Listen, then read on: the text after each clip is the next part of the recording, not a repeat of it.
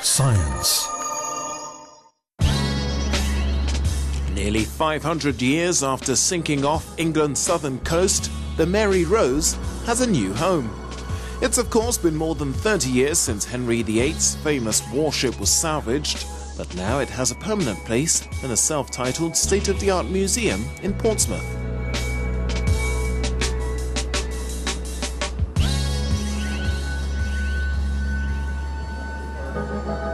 We also found a complete cabin that had tons of tools, and in that cabin was a backgammon set, quite extraordinarily. And just outside the cabin, next to a couple of chests, was this dog. And to have actually had the remains of a dog surviving from the Tudor period, perhaps the carpenter's dog, as well as all the carpenter's possessions, it's just extraordinary. Maintaining the ship and her precious possessions is now the focus of a team of scientists who are discovering new conservation techniques. For decades, the ship's timbers have been constantly drenched with chemicals to preserve them, initially with seawater and later with a chemical called polyethylene glycol, a resin to replace the water in the cells of the sodden timber.